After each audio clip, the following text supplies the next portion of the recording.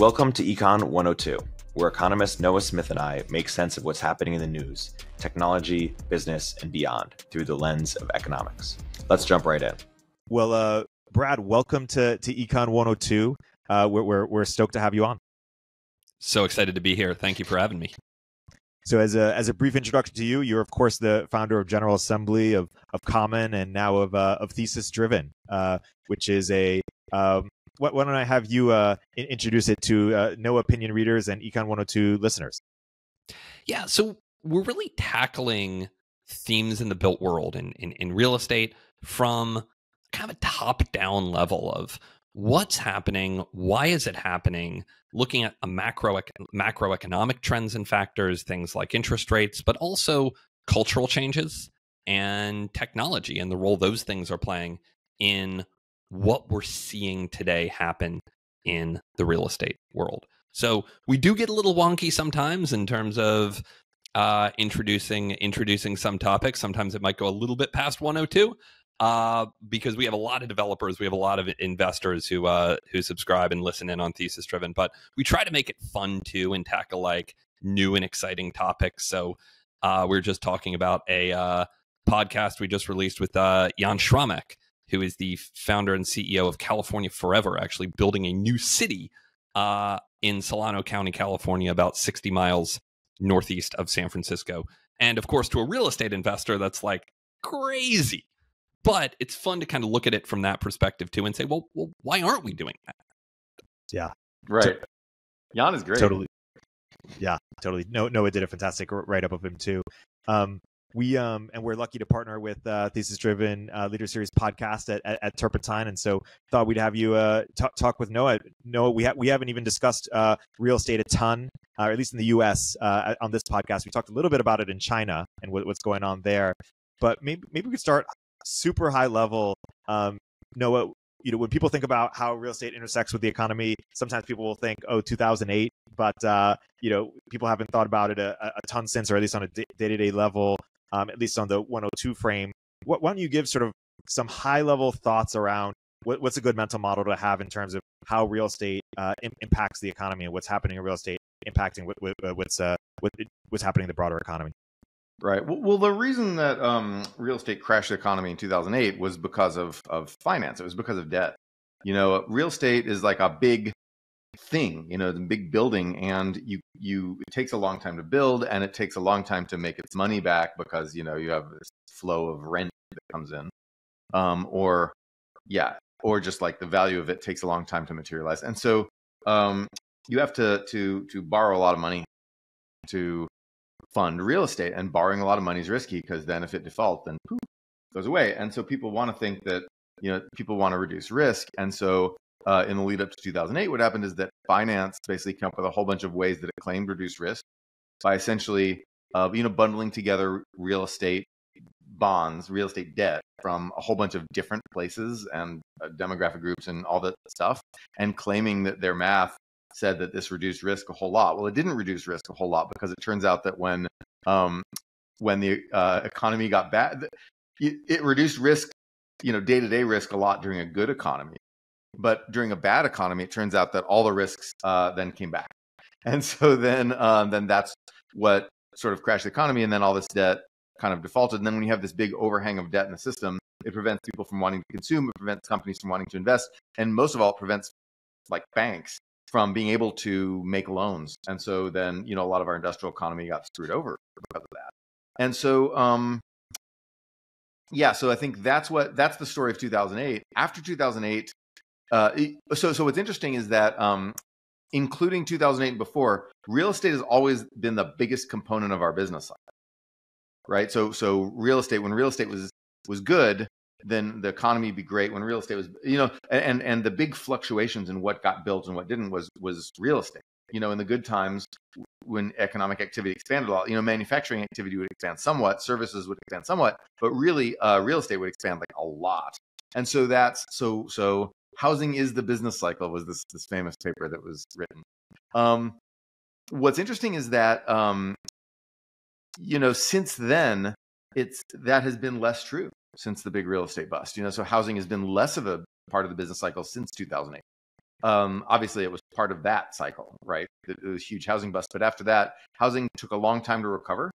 And yet our economy sort of had this housingless recovery. It wasn't housingless, but we didn't build that much housing in the 2010s, but yet our economy recovered anyway.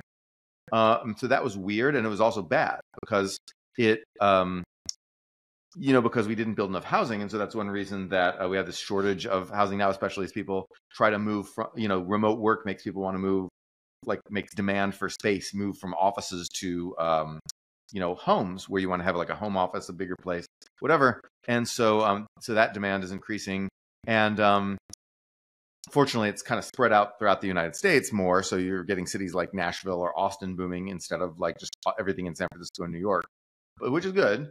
But at the same time, the long supply drought is really coming back to bite us, and I think we're seeing a lot more rent inflation than we ought to, and I think that's what's going on in real estate now at the macro level.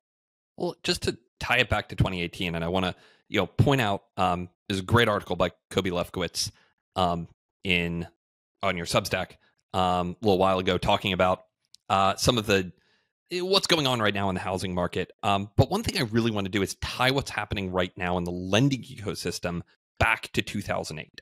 So a lot of what happened after 2008 is regulators said, let's make sure that what happens in the housing market never has macro contagion. So real estate people can go and play their games, but it shouldn't infect the broader economy. And one of the ways they did that is putting a lot more regulatory scrutiny on lenders. So these certain requirements that lenders have to follow, and a lot of it is not hard and fast rules, but regular reviews of their loan portfolios, for instance.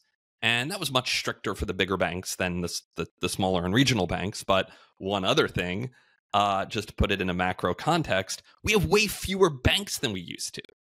In 1985, we had 21,000 banks in the United States. Today, we have about 4,000 banks. So we have way more lenders. Those lenders are bigger. They do more things, and they're each under more regulatory scrutiny. So Kobe was writing about where have all the small developers gone? Well, it's much, much harder as a small developer to get a loan because the banks know that that's going to invite more regulatory scrutiny.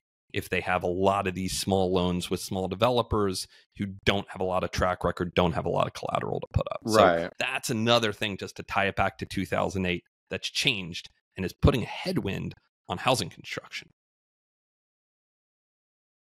Right. Just the lack of lending. And yeah, so that's at the kind of micro level, like why housing was depressed in the 2010s, even though we had this economic recovery, but housing was no longer the big thing. I think another thing that's important is that interest rates, housing is really vulnerable to interest rates because if you have to borrow money, you have to borrow all this money to build stuff, and housing and also commercial real estate, of course, offices, factories, whatever, very vulnerable to interest rates because when you have to borrow all this money, you're really sensitive to the rate, right? So you, when in corporate finance, you always talk about like your internal rate of return that you need, or your hurdle rate. You talk about a hurdle rate, right, that you need to justify a project. Well, the only people I've ever heard talk about hurdle rates in the real world are housing people, and then maybe like mining, like energy people. Like basically, hurdle rates are very important. If you have this thing where you have to amortize the cost over this very long period, you borrow today and then you get your money back very slowly over a long period of time. That's when hurdle rates really start to matter. So when the Fed raises interest rates like it has now, that can depress construction because, quite apart from the consumer side thing that we always think about, we're like, oh, it's so expensive to get a mortgage. Well, yeah, it's expensive to get a mortgage. Think how expensive it is to actually borrow to build something, And so, So I think that the Fed has been trying to cool off inflation by raising interest rates, and that has, I think, been another headwind for housing construction. Yeah, I mean, there's a saying in venture, which is when hors d'oeuvres are served, you eat. And one of the frustrations of what's going on right now is for the better part of the past decade, hors d'oeuvres were served. That is, rates were really low. Right. And for a lot of reasons, mostly zoning rules, we didn't eat. Construction was artificially constrained. We didn't build. We should have been building as a nation millions of housing units that we weren't for a lot of reasons, mostly regulatory. And now we're finally passing some changes. We're seeing the YIMBY movement have some wins just in time to have the hors d'oeuvres taken away and rates go up. And that's a much tougher problem to solve.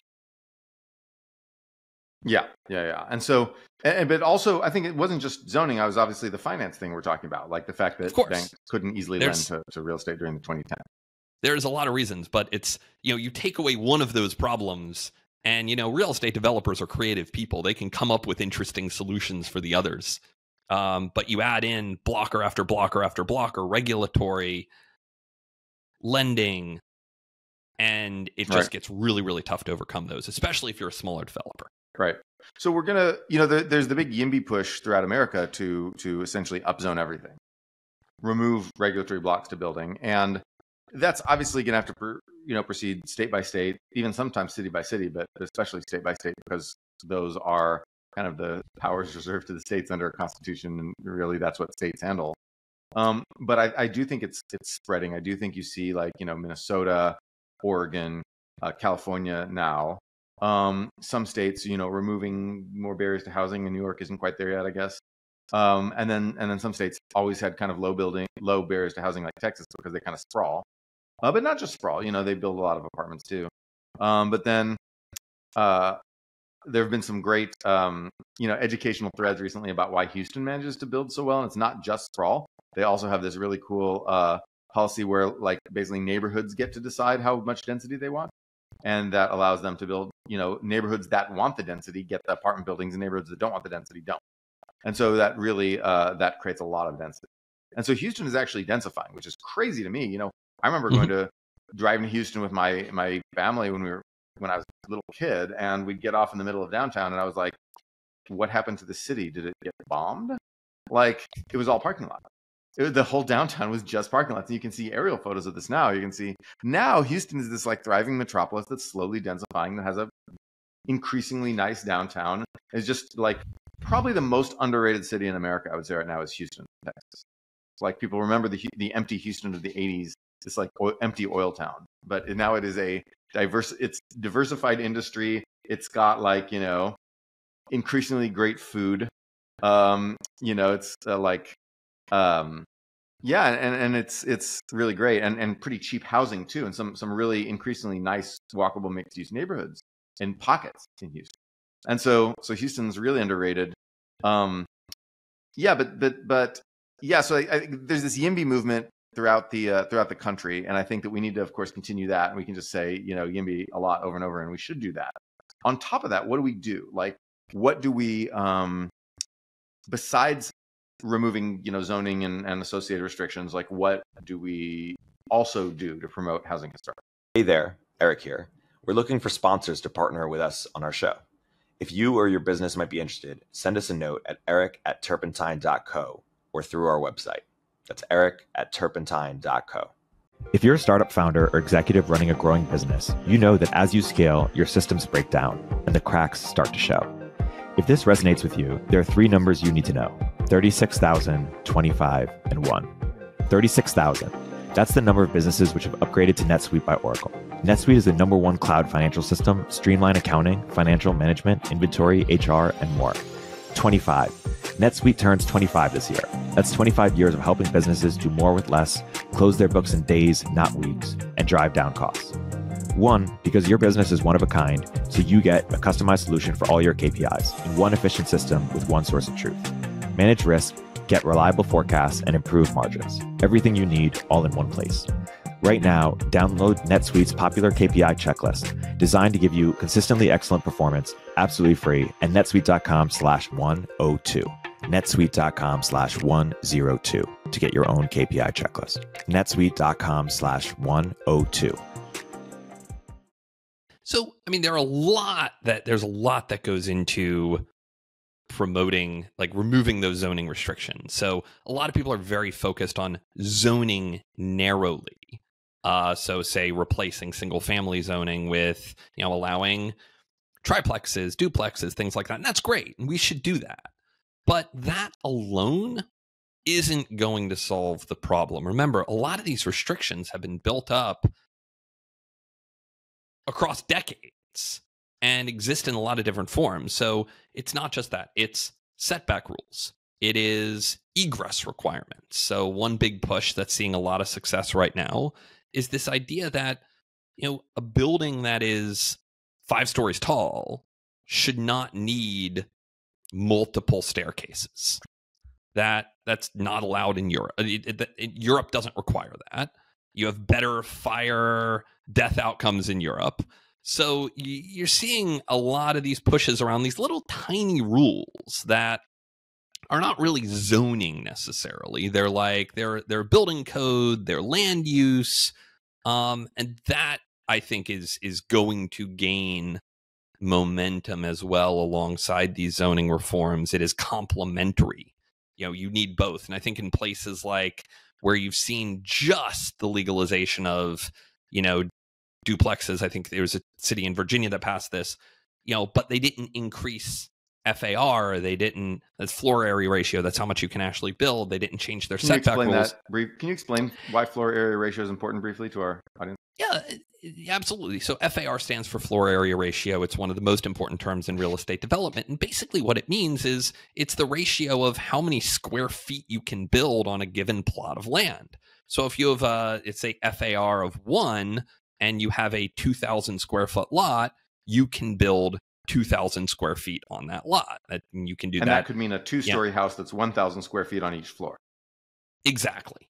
So if you don't change that, but you allow more units, you're not necessarily gaining much. And it often does not make sense to take an existing single family house and spend the money to retrofit it to turn a 1,500 square foot house into 2 1,000 square foot duplex units. That's not a deal that's going to make a whole lot of sense.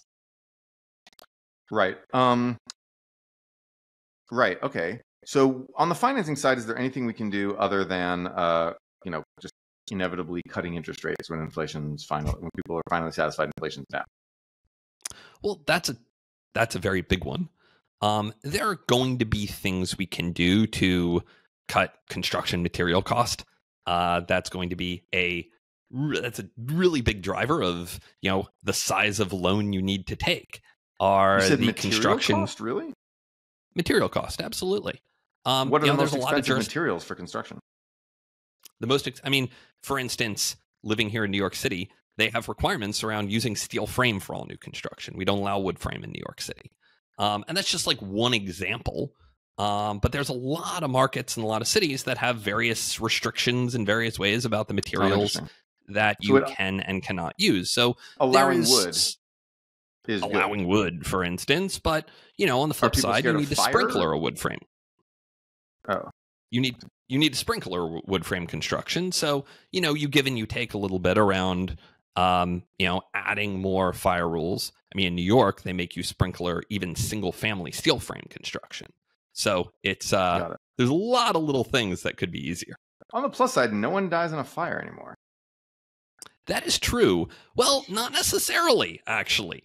Nobody dies in a fire in a new build multifamily building. In a new build, right? Exactly. A lot of people die in pre-war wood frame single family homes that have no fire safety systems, that have antiquated electric, and we probably make that worse by adding cost and making it hard to replace and rebuild those structures, and weirdly end up with more fire deaths because people are in unrenovated old single family homes, which is where the vast majority of fire deaths occur in the United States today. Right. It's in the old wooden single family homes that people die in a fire. Right. People are not dying in fires in multifamily sprinklered buildings constructed in the last 30 years. That's not where it's happening. Yeah. I will say that in terms of fire safety, everybody, like tourists now in Japan, all go to this place called Golden Gai, which is a few block area of tiny bars, which Golden Gai is really interesting because every few years it burns down. And then you rebuild all these tiny little cute bars that look incredibly like traditional and old, and they're just carefully rebuilt because it burns down every 5 years. And so they have no part of the charm of Golden Guy is that they do not have fire safety at all. But so, you know, there's other things in life besides fire safety. But yes, anyway, let's talk about the types of things that are getting built. So everybody now talks about 5/1s, which are, correct me if I'm wrong, but they're named that because 5 is a code for wood and 1 is a code for, I think, concrete. Yeah, it's And people it's the think it's materials. because it's 5 stories over 1 story, but it's actually type Right. 5 construction, which is stick Right. frame over type 1, which is Because they're steel mostly and 3 to and 4 concrete. stories over 1 story, right? Yeah, I mean some go up to 6 stories in total, actually like 5 stories over Got 1, it. but that's not True. why they're named that way. Right. So it's steel and concrete are the one. Yes, that's type 1 construction. Got it. All right. So these are becoming very popular, and in terms of why everybody's building these, number one, it's because you get to build not all of it, obviously not the first story, but you get to build a lot of it with wood, and wood's cheap. Is that right? That's correct. I mean, wood frame is the cheapest kind of construction you have, and you know it's even cheaper than a lot of modular out there. Got it. And why is the first floor steel and concrete? Why do they do that? Primarily for code reasons, is you can only have so many floors of stick built. So they make the first floor. In some cases, the first 2 floors.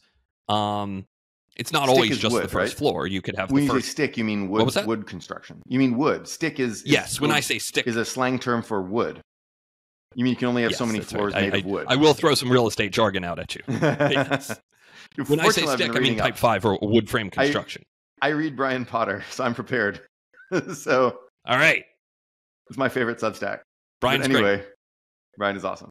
All right, so 5/1s are shortish, but they're also, it's a they tend to fill up the space. Like they really, when you have a place with high floor to area ratio, you're allowed to build a lot of floor space, but you don't. It's cheaper to fill out the whole space and build with cheapo wood than to build something very tall, like, you know, your old style, like tower in the park kind of thing. You build it like China builds. You build something very tall, but it's more expensive because you can't build something that tall with wood, also known as stick, and you can't build something that tall with wood. And so instead you get all that floor area just by filling the whole lot, right? You get a big boxy thing that goes right to the edges of your lot. That's right? correct, and that's why you end up with big boxes. I would say that's starting to change in terms of wood with mass timber construction. You're starting to see some mass timber buildings go above 10 stories. Vancouver actually just what mass timber is? Yeah, so mass timber is, and I don't know the technical aspects of it kind of well enough to dive in there, but it's basically a way of kind of treating and effectively processing wood to give it greater strength. And super strong wood. Mass timber construction has a lot of benefits, just from a construction, just from a durability standpoint, from a fire safety standpoint over traditional wood, just, using 2x4s. You just saw Vancouver, for instance, recently pass a law that went from banning mass timber to encouraging mass timber, which kind of goes to a point I often make about the real estate world, that we are moving to a world where everything is either prohibited or mandatory. And wood and mass timber clearly goes in that category of like, well, in a lot of places it's banned, but in some places it's strongly encouraged and they'll subsidize it. You know that that's an old Richard Feynman quote, right? About physics. Yes. Okay. But I'm glad applies that perfectly well to real estate. Some nerdy references here. All right. So people complain about the architecture of 5/1s. And my instinct is that most of these people just don't actually want to see new apartment buildings, or just instinctively kick against anything new, because since the 1970s, America has had a massive defense in depth against any new thing ever being built by anyone anywhere. And people are just used to stasis, and therefore anything that's not stasis seems like the scary unknown, like, like growing up or death or like aliens. But so that's my theory as to why people say 5/1s are ugly. But is there any actual thing we can do to make these 5/1s that we're building everywhere, that we're trying to build everywhere, look better to your average person, so that you don't get quite as much support for like the it's ugly factor? People have always thought new construction is ugly. I mean, I'd encourage listeners to look at some of the opinions that came out about New York City brownstones when they were built in the late 19th century. They were pilloried. People said this is greedy developers making cookie cutter homes. They all look the same. They're boxy. They use cheap materials. It was all the same stuff that people use today and say today about 5/1s, about a type of construction that we now cherish. And these are landmarked blocks today in Brooklyn Heights, in Cobble Hill, in the West Village, of beautiful New York City brownstones. But when they were first built, what developers would do is they would take a street and they would go down the street and they would build the same house 20 times. And people hated it. Right. And you look at some of those and you... Oh, sorry. There's massive lag. So if I cut you off, it's because there's a several second lag between us. Yeah, I'm getting that too. And now they love the brownstones, and they can't stand. They say all those same things about the 5/1s. And so, one thing that I think would be better is no design, like the whole design by committee of the design review, where this thing of you are an architect and you submit your plans and your rendering to some committee, and they come back and they say it needs more variation of materials and facade articulation. And so you get these weird buildings that have like blotchy different materials and look weird. That is not because the architect wanted to do that. That's not because the developer wanted to do that.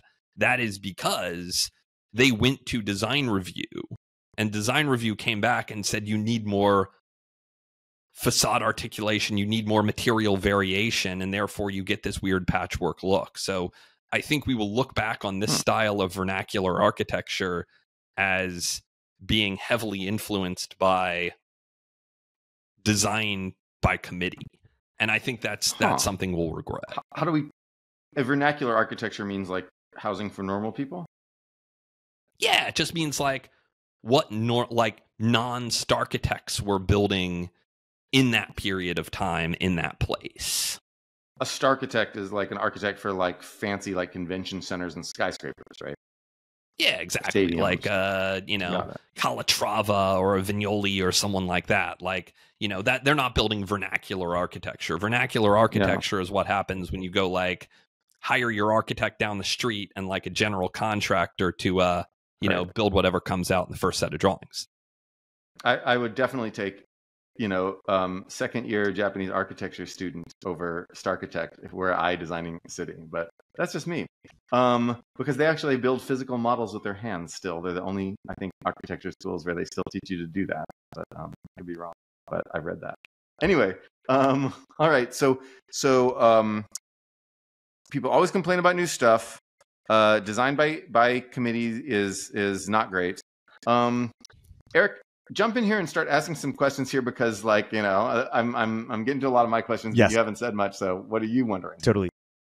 So when we were talking earlier about how real estate affects the economy, but of course the economy, the macro situation deeply affects real estate. And so, Brad, do we see real estate developers having to become experts at how the Fed works, or sort of have to make these macro predictions when thinking about the sort of risk reward, or sort of the economic calculus of their projects, or how does that work out? Absolutely. I mean, real estate developers have to have a view on the future state of interest rates, the macro picture, et cetera, because if I'm a real estate developer, I have to model an exit in year 3, year 4, and that exit is going to be driven by how much is someone willing to pay for this cash flow stream that I'm generating from my project. So I'm going to model something called an exit cap rate, which is just basically a ratio of what someone's willing to pay to the cash flow I'm generating. And my returns vary wildly based on what that exit cap rate is. So a lot of developers will juice their projected returns by decreasing their cap rate in year 5. And nobody actually knows what the cap rate is going to be out there. So, you have a debate about it. But, none of these people, other than, probably some of the folks at Blackstone, are really qualified to be making these predictions. I mean, these are not bond traders here.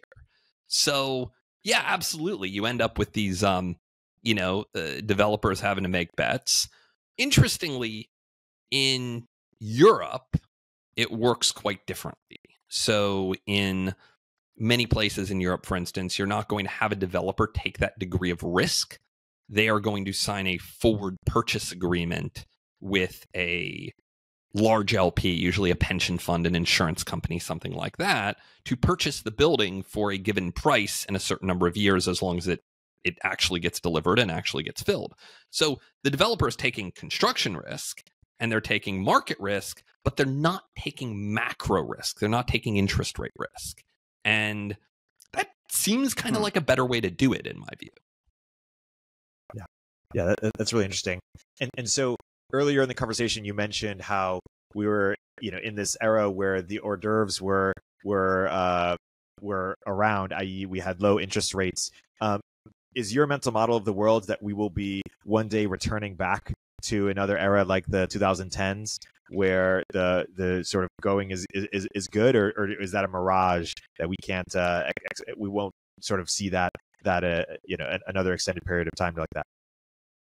Erik, that is above my pay grade. If I were, if I had a view on where interest rates are going, I would be trading bonds right now. Instead, I have a Substack and a podcast. So, look, do I think there's going to be what I don't believe there will be is a very long, multi-decade period of interest rate declines. They're not high enough right now to have that kind of massive secular period of decline that created so much wealth for people in real estate. If you think where interest rates were in the 1980s, and you saw them kind of slowly, steadily, like not perfectly, decline over a period of 40 years. And that just created tremendous wealth.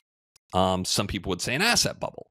But regardless, created a lot of wealth, and we're just nowhere near that starting point. I just don't see us getting... That is not going to happen. Will we get back to, 2018 rates? Maybe. But we're not going to see that period of secular decline in wealth creation the way we did over the past 40 years. Noah, what's your view on this topic? Well, okay, so I don't know. I'm trying to think about this, and I haven't really formed a view. So one thing I think we need to do is public housing construction. When I say that, people hear the public housing, and they think that what I mean is social housing owned and operated by the government, which we had in the mid-20th century, which a lot of people didn't like because every locality, pretty much across America, almost every locality co-opted it into a way to get poor Black people away from wherever they lived by concentrating them in these housing projects like Cabrini Green in Chicago. Very notorious, very famous, and that's why you hear people in old rap songs talk about the projects. In fact, you may still hear people talk about the projects. But now it's probably more of a sort of notional callback to those times, because we demolished most of the projects and replaced them with Section 8 housing vouchers, which just ignored the housing construction problem because we were just subsidizing demand. We were just paying people, giving people money to go out and buy housing somewhere, which in practice meant the far-flung suburbs. And not, that didn't really solve the construction problem. It just increased demand. So remember that if you subsidize demand without increasing supply, you're asking for price increases. right? So there's that famous meme of, I just need to subsidize demand. I just need to subsidize demand. Well, no, you need to increase supply. But like, okay, so now, but public housing construction is a little different. So the federal government owns a ton of land, and state governments own some land. And often this land is in national parks, but often it's actually right in the middle of cities. I could be wrong, but I think Treasure Island had a lot of that in San Francisco. I'm not, don't quote me on that, but Right. I think they did. And so It did, yes. basically, yeah, okay. Yeah, I was right. So basically you can have the government come in and say, all right, we're building something right here, and we're going to build it. And then you can NEPA it all you want, but like, you know, the government owns the land, and the government can like speed things through the courts and whatever, with the mighty power of the administrative state and whatnot. And then you can build things, and then you just decide to build them. You know, you just have the government decide to build things. And there are a number of cool things about this. Number one, you can do it countercyclically. So if you have a recession, you know, if housing is the business cycle, and then you have a recession and people stop building stuff, well, that's when the government can come in and just start building stuff. Goodbye recession, right? Everybody has a job now building stuff. And like, so then you can do this countercyclical housing construction, which in turn creates predictability in the housing markets, because you know that construction won't have these booms and busts. And when you don't have booms and busts, it's less risky to, you know, invest anything that depends on real estate construction, like a construction company or you know, materials or whatever, right? Because you're going to have steady demand instead of boom and bust demand, which then the steady flow of demand. So that's why China builds. They do a lot of dumb stuff in an attempt to do this, but actually public housing construction is smart stuff, and Singapore does this well. So that's one thing you get is this counter-cyclical stuff. You also just get a lot more housing construction, because now you have some of this land where people weren't building housing, and now you do. And you can, then the thing is that you can sell this off. So in social housing is the model where the government owns and operates the, you know, apartments, and then the government's your landlord, and there's all kinds of inherent problems with that. Instead, build the houses, have the government build the houses, or the government more specifically contracts to build the houses. The government decides where the houses will be built and hires developers to make them. And then the developers come and make the houses, and then the government sells them off to people. And the cool thing about this is you can use it also for wealth distribution. It's really easy to do wealth distribution via housing. So what you do is you, when you're selling these, so you make basically condos, right? And you sell off condos, or single family homes you can do, but condos are especially good because then the government will continue to own the land underneath the condo, and basically you just own the condo itself. And so you still have property, you still own stuff, but then the government, it makes it easier for the government to sort of eminent domain and redevelop stuff, like if it wants to turn a building into a higher building someday. So you have a condo, and then the government sells it off. But if you're a first-time home buyer, like, you know, or you're or you know, you're poor, then the government will give you a big discount. So the government will take a home that on the market would go for, let's say, $600,000, right, for some condo in a nice city, right? And then the government will sell that to you for $250,000. Well, the day after you do that sale, you get $350,000 of free wealth that just pops right into your account. Yay, you! And then you can have some lockup where you have to live in it for a certain amount of time before you sell it. You can't just like flip it overnight. Blah blah blah. But then, you know, you can say that if you want to move out before a certain date, you have to like sell it for this big discount to another first-time home buyer. It's easy to get around that, you know, kind of gaming. But basically, you let people have a wealth via the housing system. And the thing is that instead of redistributing wealth, you're creating new wealth. It's not like, this isn't like taxing the rich and giving to the poor. This is like creating a new thing and giving it to the poor, right? You're increasing the total amount of real wealth in the world increases when a new house is built, right? Ultimately, the value of real wealth is tied to real assets. It's tied to some physical thing that people value in the world, right? Not just numbers on a spreadsheet, not just numbers on paper. And so true wealth is tied to real assets. And so you're creating a real asset by building this new house, and by allocating that new wealth to poor people, you flatten out the wealth distribution and you create economic equality without redistribution, except for the small amount of redistribution you needed to, the taxes to like put the administrative stuff, state stuff. So there's like a tiny bit. Mostly this is not wealth redistribution. This is wealth creation allocated to poor people. It's a non-zero sum, positive sum game. So I'm pretty bullish on that. Oh, Noah, it's very similar to the Singapore model, correct? And kind of how Singapore, the government builds and then conduit out. I wish I had your optimism around state capacity and the government's capability of building things. I mean, I live in New York City, and one of our initiatives right now is to increase sidewalk width because we have a lot of pedestrians and we're trying to reduce the number of cars. But actually building a curb is too costly and is too intense of a construction project for a city as poor and backwards as New York City. So instead of building curbs, we do paint and flex posts. And nobody actually recognizes these as sidewalks, but like drivers don't use them either. So you get these weird islands next to sidewalks. I think there needs to be a big state capacity development if we have any hope of doing something like this and having the government directly addressing this housing crisis. I do like, though, the counter-cyclicality of having the government directly involved in some way. I think that is a big benefit there. Absolutely. But, on the state capacity issue, I think people don't, once you start thinking carefully about how to build state capacity, you realize that there's no like state capacity factory out there.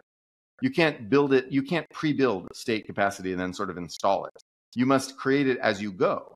And so giving the government tasks to do is not a thing you do after you build state capacity. It's a thing you do at the same time as building state capacity. Because, it's like working out, right? It's not like, it's like, well, I guess it's not like working out because, working out would be like you go to the gym, you get really swole, you get really strong, and then you go lift some heavy things. But you can't do that with state capacity. You can't have there's no gym for the government, right? The gym for the government is the real world. So the way you create state capacity is you task the government doing things.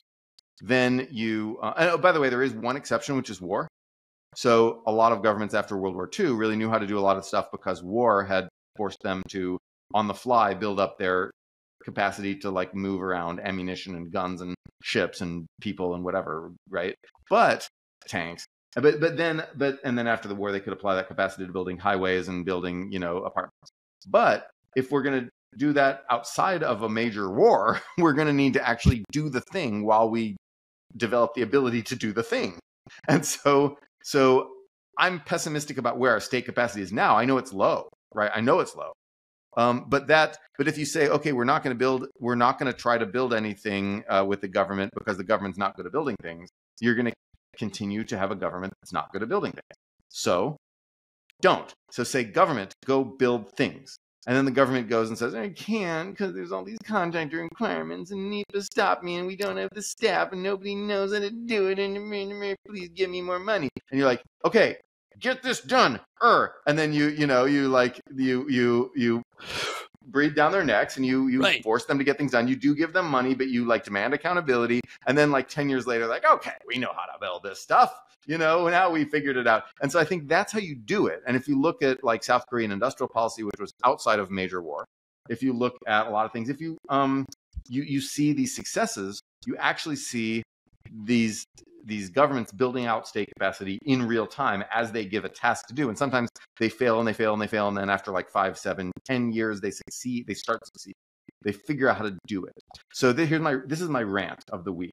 This is like, Erik, we should have rant of the week actually be like an official thing where yes. I start to rant and you're like, Noah, this is rant of the week. Be aware, But like exactly. That'll be the cold open. Right. That's what libertarians don't understand. They think there's some sort of gym out there where where the government can teach itself to be efficient before we sick it on anything. Or there's hardcore libertarians who just think government will never be efficient. So all we have to do is, all we can hope to do is deregulate. And I'm like, no. Look at countries that actually build. They have effective governments and the governments don't do all of the building or even most of the building, but they do some of the building.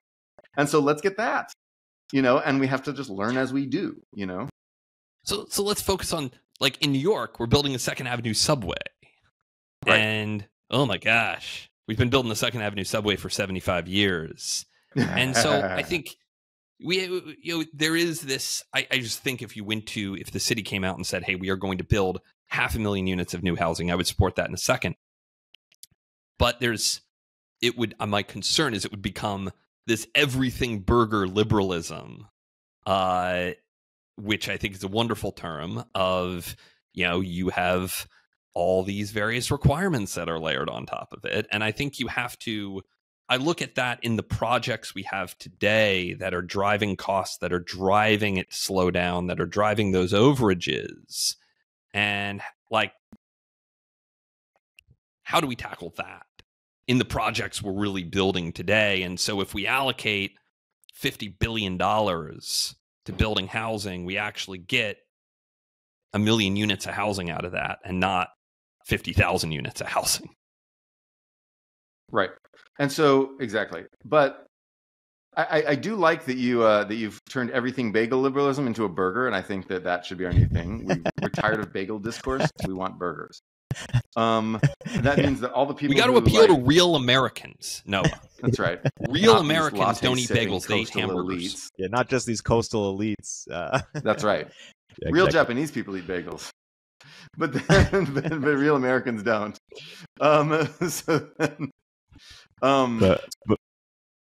Yeah. So okay. So I think that with the CHIPS Act, it's interesting because what we're seeing is people. We're seeing people figure out what the blockages are to building semiconductor fabs in America. And also with solar power, we're finding that, and with battery factories, we're finding that. Actually, battery factories are turning out pretty well. It turns out that almost everyone is actually like will accept battery factories in somewhere near them. But chip fabs are more of a problem.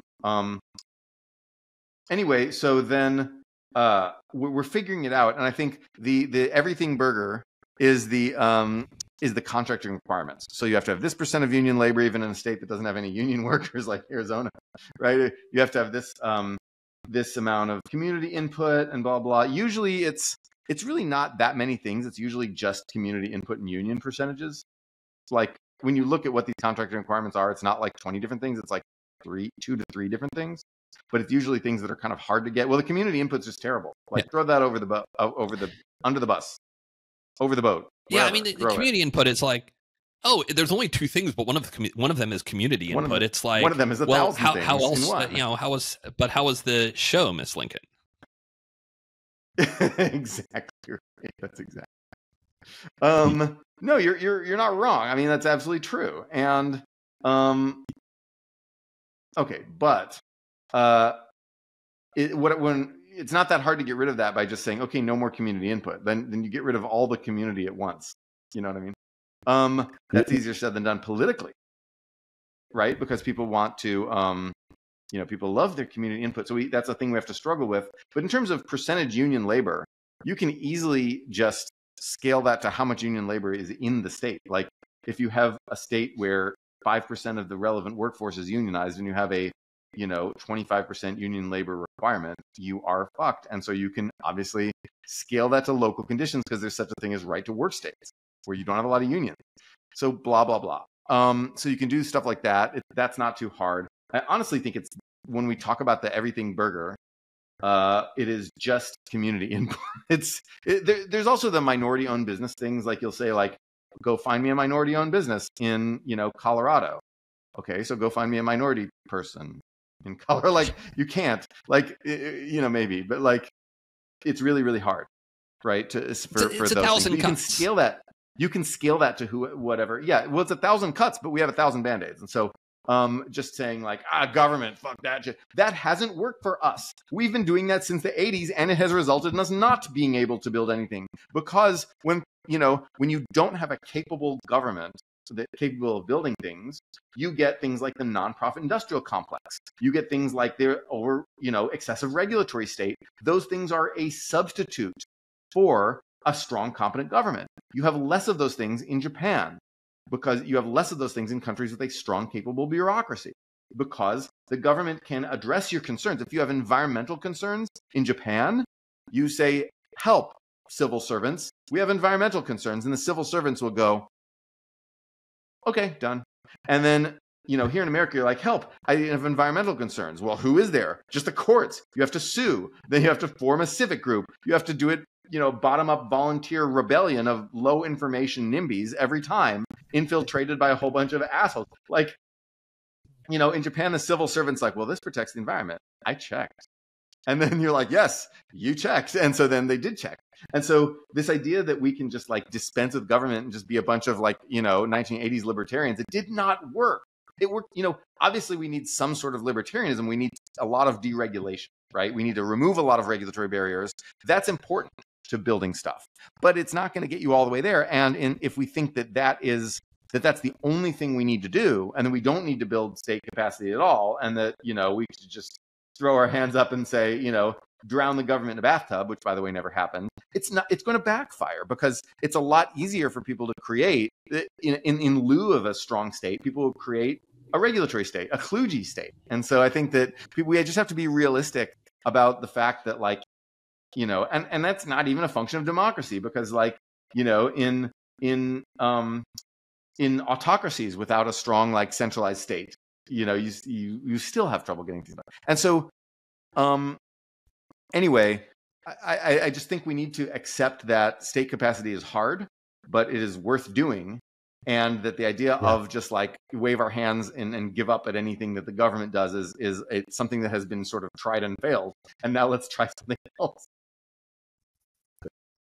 What do you think? Unless Brad has a response to that, I want to segue into maybe a last topic of the day that relates to this, which is new cities.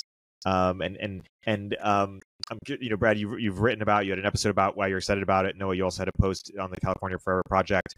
I'm curious where we're excited about new cities, or in what instantiations, and how do we think about the feasibility of them given some of the problems we've been talking about in this episode? Brad, you want to start? Yeah, sure. I mean, I think what Jan Schramek and California Forever are doing, I think it's great. I think we need this kind of particularly private sector investment in new places that can, frankly, develop new models of what building a place looks like. I mean, we have been building new places in the United States, but they've been really sprawly. They've been very car focused, and it's sort of been a kind of a Ponzi scheme of infrastructure of, cities will get money to build these new places, but the tax revenue from these very sprawly developments doesn't actually really cover the maintenance of water, sewer, roads, electric, etc. What Schramek is proposing is a dense, say 3 to 6 story on average urban core that is relatively car light, so you don't need a car to get around that urban core. It is connected by rail to Sacramento and San Francisco, and has a real mix of uses. It's not just another single-family housing development, but there's a mix of industrial, office, residential, and a lot of open park space. So California Forever bought about 62,000 acres, and the majority of that is going to be maintained as open space. So I think he's doing a lot of things right. I think one interesting way that, initially a barrier, but I think in the long run is going to be a plus, is he's got to win this referendum, this ballot referendum in Solano County. Based on the way their rules work, he has to get approval of a majority of voters in November, a presidential election year, mind you, which is a good thing for him, I think. Higher turnout, I think, works to his benefit, to say yes to this development. And if they say yes, a popular vote actually supersedes CEQA and the environmental regulation, things like that. If the CEQA is just about if a politician decides to approve something. If the voters say it goes, it goes. So this is all going to come down to this November ballot initiative And I think they've structured that really well. That is, the more jobs they create for Solano County residents, the bigger and denser they can build their city. So they've kind of baked in their own incentives. They also just got a letter of support from Travis Air Force Base, which is the military base bordering their new city. And there was a lot of concern. Travis Air Force Base is a big employer. There was a lot of concern that they're gonna scare off the Air Force Base by ringing it with development. They built in a buffer area, and they got the base's support because the base needs housing. So I think they're going about it in a really smart way. And I was struck by Schramek's thoughtfulness when we had him on our show last week. He's one of the sharpest people that I know. He's just really on the ball. It's hard to find something he hasn't thought of yet. He's been doing it for a while. I mean, he started working on this, I believe, in 2015. So he's been at this already for 9 years, thinking about new cities, looking at sites, understanding what's worked, what hasn't. One thing I like to remind, the more tech people who think about new cities is that we have been building new cities in the United States, even beyond the sprawly stuff north of Dallas. But one of my favorite projects is Kiryas Joel, which is a new city north of New York. It went from 0 to about 30,000 residents in the past 25 or so years. It is basically a new build community of Hasidic Jews, originally from originally from Hungary, but via South Williamsburg, got priced out of South Williamsburg, started buying land in Orange County, New York, about 60-ish miles north of New York City in the Hudson Valley. Played some real politics. Sorry to interrupt. How's that spelled? Kiryas Joel. So it's Kiryas Joel. Joel. Curious, Joel. All right, I'm going to just Google that while you talk here. It sets a lot of watermarks, good and bad, for the United States. It is the poorest zip code in the United States. The poorest zip code in the U.S., not in West Virginia, not in rural Mississippi. It is Kiryas Joel, New York. Wait, are these Hasidic Jews? Yeah, they're Hasidic Jews. Oh, I see. They also have the youngest zip code in the United States. The birth rates are something, I forget exactly what they are, but they're above 6 kids per woman. Huge families. That's like Niger. And that's obviously, like do the math there. It's growing tremendously fast. Oh. They played some real politic with the local school board about 10, 15 years ago and got the state of New York to give them their own town. It's the first new town created in New York in a very long time. So now they have the town of Palm Tree. And what that allowed them to do is control their own zoning. So now they have total control of their own zoning. And now if you drive down Route 17 in New York State and you look off to one side, you will see all these like little 6-7 story towers popping up off the side. And that is the town of Palm Tree, known as Kiryas Joel. So we are building new cities. They're just all kind of weird. Yeah. That's, I like that. When I think of new cities, I always think of like the new cities built in like the 70s, like Irvine, which all turned out super suburban. I just haven't. Right. I've got to go, Erik, right here in a second. But Brad, what are the what's the densest new city, the densest interesting new construction or city or neighborhood that in America recently? Well, certainly Kiryas Joel and a lot of what's happening. And there's a number of these little communities in the Hudson Valley that are incredibly dense. So like the densest city in New York, in the state of New York, is not New York City. It is some small Hasidic town. Not Kiryas Joel. It's actually a different one north of the city. So there's a lot of dense new city development happening. A lot of people, I would say, people less. If you want to read more about that, there's a wonderful book called The American Shtetl that came out 2 years ago about Kiryas Joel and the foundation of Kiryas Joel, and how it became super Trumpy too, which is kind of funny. I'm ideologically anti-shtetl, but this is interesting examples. So the other example I'd give is a lot of these new urbanist towns, you know, and they draw praise and criticism, but we did a feature in the newsletter last year on Casey Roloff, who built a town on the Washington coast called Seabrook, which now has about 2,000 homes or so. He built it over 20 years, didn't take any outside capital in any meaningful way. And it's a really cool, nice town. And it's become kind of one of the top vacation destinations for people in the Seattle area. And one of the coolest examples of, you know, new urbanism built over the past 20 odd years. And he's now out trying to raise money and go do this in a bigger way. But one thing I think Shramek is doing well is taking a lot of these kind of new urbanist concepts and designs, and, you know, and he wouldn't call it new urbanism. He kind of avoids that, but I would call it new urbanism. And actually making it not a vacation destination, but actually trying to recruit industrial use, office use, job growth, which you haven't really seen in many of the biggest new urbanist projects to date. Got it. Well, Erik, I have to go.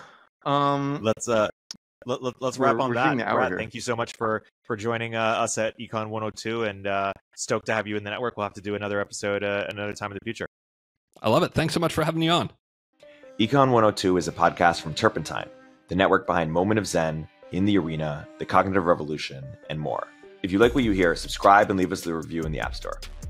You can keep up with both of our Substacks for written analysis of the topics we cover in the show at noahopinion.substack.com and erictornberg.substack.com. Thanks for listening.